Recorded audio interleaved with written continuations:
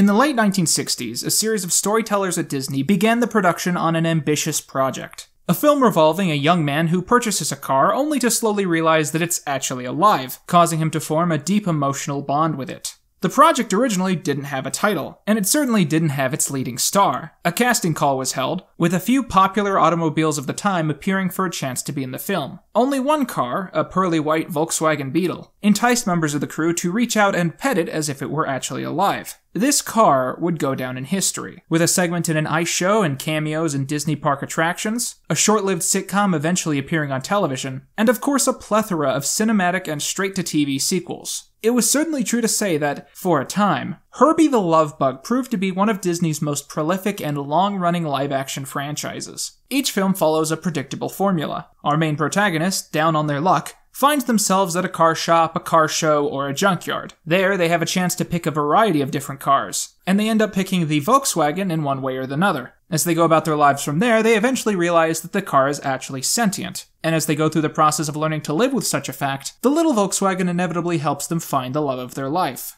Another staple of these films is that they're all racing movies. I think this is usually the crutch of the franchise, in that no Herbie movie needs to be about racing, it's just that the first one was, and so they all have to be. Now, you get different kinds of races. Like Herbie Fully Loaded is about NASCAR, which is why it's bad. The 1997 movie is basically a death race between Herbie and the evil Horace the Hate Bug, who you might also recognize from his recent role in The Last Jedi. But in general, the only important factor to any Herbie movie is just the bond that he happens to form with whoever discovers him. Although equally, the character does also exist on his own, with the cast on the first film often joking that he got more attention from the crew than they ever did. Herbie might just be a car, he might be what we see as inanimate, but he's got a spirit to him. You believe that he's come to life, and when you see him in distress, when you see him at his worst, you care for that little bug. You care for him a whole lot. And that's what makes his movie so magical, even as the decades pass. Speaking of the passage of time, 16 years after the first Herbie movie, a series of financial planners at Hasbro had an idea. They had recently discovered 2 Japanese toy lines dedicated to robots who could transform, those being Diaclone and Microchange. Hasbro would import these 2 toy lines to America, combine them into one series, and create an animated show to advertise said line. It would be dubbed The Transformers. The plot of the show revolves around a series of alien robots from a distant planet crash landing on Earth and continuing their battle of good versus evil there. As I've pointed out before, the entire point of the show was to select a certain number of toys for every episode, create a little narrative about them having an adventure that a child could understand and emulate, and to overall just to get the kids invested in the characters on screen so they would ask their parents to buy the toys. What's interesting about this is that the merchandise that children tended to like the most were not the ones of the highest quality, but instead whichever ones were attached to the characters that they enjoyed on screen. So people tended to always go after figures of characters like Megatron, Optimus, and Starscream, despite those not all being the best toys of the lineup. But the biggest shock out of all of these was probably Bumblebee. Bumblebee was immediately one of the most popular characters among children, so much so that he was the only character to have a toy on the shelf throughout the entire run of the show. Despite his figure being just about as advanced and exciting as your average GoBot, kids just loved this character and wanted more of him. I think the secret to Bumblebee's success is that he's the Transformer who is the most human. Most of the Decepticons want to destroy humanity at any chance they get. The Autobots are sworn to protect them and live among them, but Bumblebee is the sole Transformer who wants to be a human. The fact that he's so small makes his lifestyle somewhat easy to assimilate, meaning that he spends a lot of his screen time in episodes hanging out with his human friends and doing human stuff. You'd think that since their slogan is robots in disguise, the Transformers would be, you know, in disguise. But the continuity of the original show actually dictates that all of the humans completely are aware of the presence of the Autobots. And I like to think that's primarily because Bumblebee just keeps forgetting that they're supposed to be hidden, and that he just excitedly introduces himself to every human he sees. Oh, but sir, this isn't a car, this is Bumblebee. Let's see it buzz and make honey. Maybe I can explain. What? By the end of the 1980s, Herbie the Love Bug and Bumblebee the Transformer had become the 2 most recognizable pop culture representations of the Volkswagen Beetle. But I think the strongest convergence between the two came in 2007, when the live-action Transformers movie came out to cinemas. Partially because of the choice to make Bee mute, the movie ends up feeling a lot like a Herbie movie when you break down the plot. A down-on-his-luck human picks out a car from a junk lot, and slowly realizes that it's actually alive, and the car helps him meet the love of his life. However, when you put the live-action Transformers franchise next to the original, and that of the Love Bug, one obvious difference quickly sets it apart. It sucks. I've talked to a lot of my guy friends about this topic, and what I've found is that while we all grew up with the 2000s Transformers movies, we hold almost no compassion or happiness with the memories of them. Despite being deeply embedded into our childhoods, the Michael Bay movies deliver us absolutely no nostalgia whatsoever. This is additionally most mysterious to me, someone who grew up with the 1980s version of the show alongside the Bay material. Why does the cartoon give me nostalgia while the movies I watched around the same time don't? Well, to be direct, I think that the Michael Bay films appealed themselves to personality traits which a lot of young boys have, but then grow out of. Big testosterone sequences, shots of Megan Fox being posed for the camera, jokes about Bumblebee pissing on the bad guys. When we look back at the 2000s Transformers movies, instead of remembering all of the happy memories attached to those days like we do with everything else from when we were young, we all just collectively think, God, I was into this crap? And that has been the plague delivered to this franchise for several years. They keep putting them out, people keep going back to see them, but it's always with this tone of, why do they keep making these? But here's the thing. Even to a 10-year-old kid, surrounded by my peers who were discovering the franchise for the very first time, I absolutely hated the 2007 Transformers movie. It was nothing that I wanted it to be. It was filled with characters who were all terrible people, seemingly because the director thought that being a terrible person is a charming personality quirk. All the Transformers were super ugly and looked like a card thrown up on a robot rather than having turned into one, plus all the Decepticons looked the same to me. And finally, as the biggest sin of the entire story, Bumblebee was not a Volkswagen Beetle. This sounds like a joke, like I'm throwing it in to set up today's topic, but it's not. To 10-year-old Quinton, Bumblebee being a Volkswagen was one of his most essential character traits. It made him small, quirky, and filled with energy. I felt none of those things in the persona they had assigned him on screen, and in turn I felt that movie Bumblebee constantly acted in a way which reflected his appearance but not the character I'd seen on TV. It was like Michael Bay had created an entirely new character and had just given it the name of the old one. Every time I've ever heard about a new Transformers movie or show coming out, my potential interest has always been measured almost exclusively by one factor. How right or wrong did they get Bumblebee? And while I know it's entirely childish, that standard has most often been decided by if they get his car mode right or not. To simplify the situation, as a kid, the show made me happy, and the movie did not. I left that theater feeling so bitter about the fact that they had messed up everything I loved so much, and I would really never be happy until I eventually saw them do it right. Honestly, dude, like, Volkswagen Bumblebee is bae. If you aren't on this hype train right now, then like, what are you even doing here? You guys are probably thinking, Quinton, why have you just wasted the last 8 minutes, 11 seconds of my life going on rants about Herbie, the history of Bumblebee, and your personal history with the franchise? Well, for context. When I do a review, all I can really hope to accomplish is to give a subjective explanation of the personal feelings which come to me as I experience something. And I frankly think it would be an understatement to say that the context for things that I've enjoyed or things that I've wanted in my youth probably almost certainly feed into the current situation of why I enjoyed this presentation. This review is about me, and to me, personally, Bumblebee is three things. It's the best Transformers movie, it's the best Herbie movie, and it's the second best B movie of all time. But more than that, this is a movie I've been waiting on my entire life. I've specifically wanted someone to make this exact film, and it just came into being as if to make me specifically and no one else happy. It didn't even have to be good. It just was. I'll see it 10 times. A couple times by myself. I'll be on my deathbed.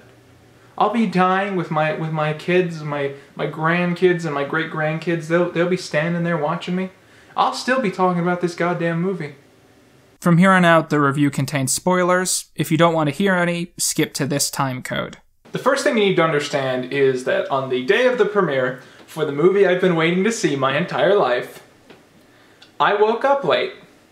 I woke up 5 minutes before it started. I get to the theater, I'm running in. I'm not stopping for snacks. I run in there, I'm freaking out, I'm worried I'm gonna miss all this important stuff of the movie. I walk in and guess what's the first thing I see?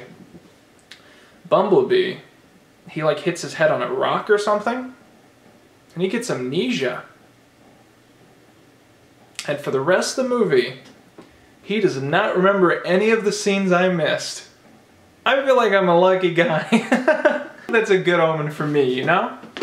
But I was actually really excited about this because all I really missed was like the Cybertron lore stuff setting up why Bumblebee is on Earth. And I don't really care about why Bumblebee's on Earth because I walked in there with a secret mission.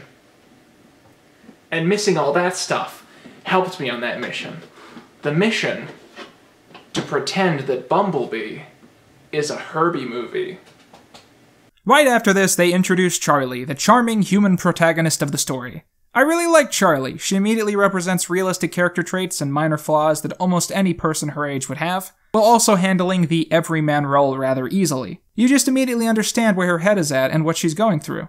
Charlie desperately wants a car, and during a tour of her uncle's junkyard, she finds a VW Beetle. She eventually is able to convince him to give it to her as a gift, but once she takes the little car home, it quickly becomes evident that he is alive.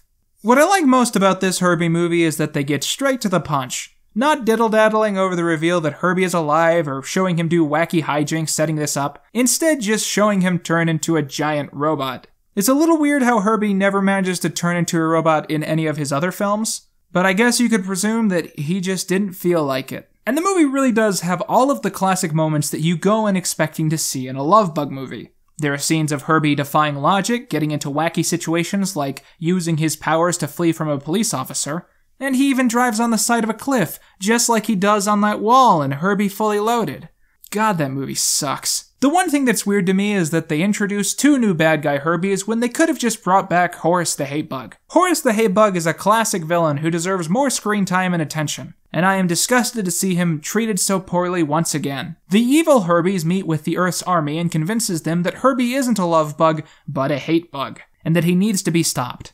So the evil Herbies use all of Earth's phone lines, power complexes, and satellites to form a web to search for any residual love bug energy. At any moment that Herbie connects to any power outlet or uses a phone, the Earth government and the bad guy Herbies will immediately know where to find him. If only Herbie had been using NordVPN, the sponsor of this video. What will those evil robot Herbies think when your signal is suddenly jumping from Argentina to South Korea to Switzerland? Keep yourself safe from anyone trying to snoop or steal your information today, and for a limited time you guys can get this deal at a low price with 75% off of a 3-year plan at nordvpn.com/Quinton. That's nordvpn.com/QUINTON. Additionally, you can use the code Quinton at checkout to get an extra month of Nord for free.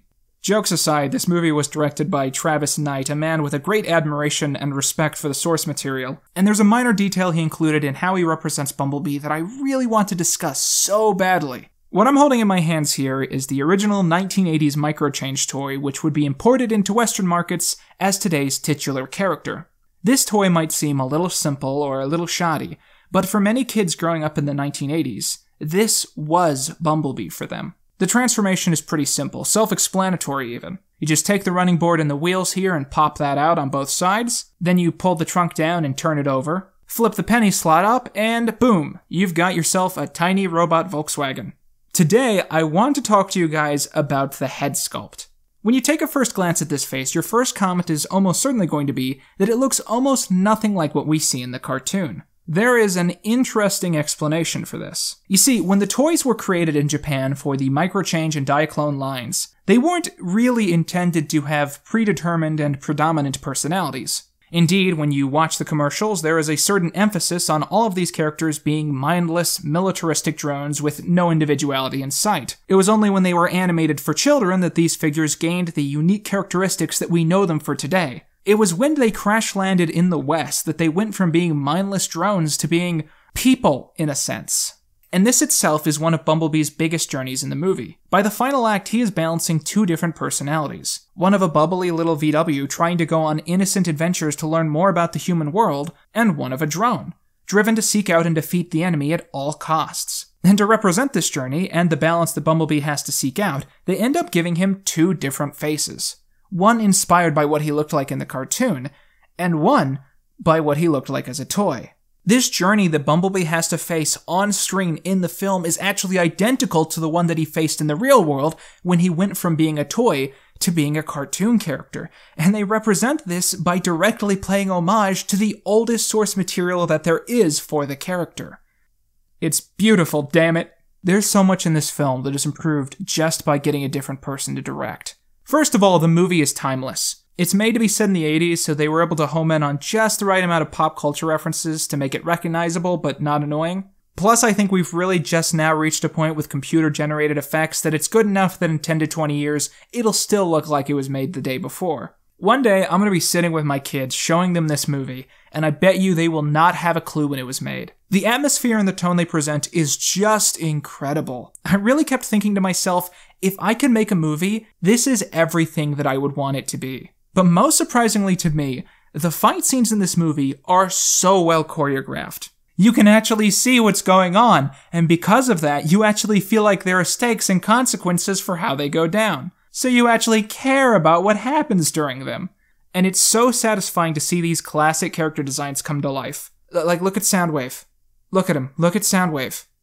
This is what my little cassette man should look like. I'm so happy right now. But the best of the whole film is Bumblebee. The main reason that this character design works where others don't is that the rounded chassis of the VW Beetle manages to give Bumblebee a somewhat cartoony look. He's vibrant and stands out from everything around him. He looks like more than just an ugly collage of car parts. But more than anything else, Bumblebee is just cute.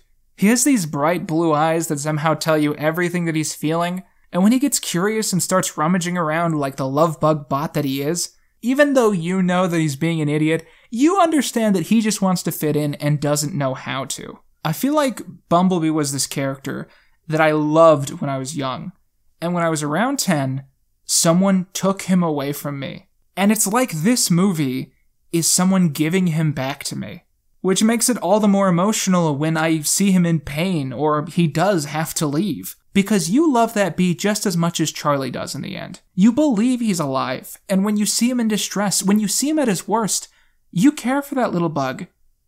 You care for him a whole lot. Closing statements. I loved this movie because when I was growing up, I had a lot of specific personal experiences with franchises that made me very happy. And this movie brought all of those things into my adult life. But the beautiful thing is you don't need that same history. You don't need to have grown up watching all the Herbie movies or being obsessed with Bumblebee when he was a little deformed penny racer VW. Instead, you'll see this movie without any context or history with these franchises, and it'll be like you're finding all these things for the first time. And I guess I'm kind of jealous if that's the case, because this is such a great movie. If you go in knowing nothing about any of this, you will leave a fan of this series. And you'll leave having understood why I have loved all this stuff my entire life, because it's just that much of an incredible film. Please see this movie. Just imagine the message we would send if this became like the highest performing Transformers movie. If we said, when you guys make good movies, then people see the movies. I don't know, I guess that's partially it, but it's mainly just that I feel like this is my chance to finally get to share all these things with people, when for my entire life, all this has just been me. So that's why I want you guys to see this movie. I've been Quinton Reviews, and that's all you need.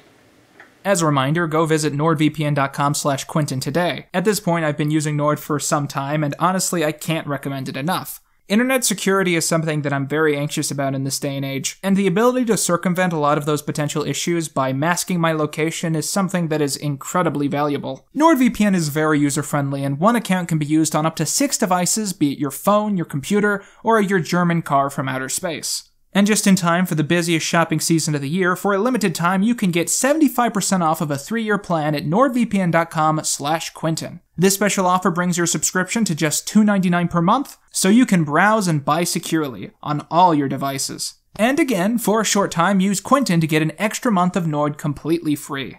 Thank you guys so much for watching. I can't tell you how happy I was to get to tell you guys about this movie, and I appreciate all of your support so much. Have a fantastic holiday season.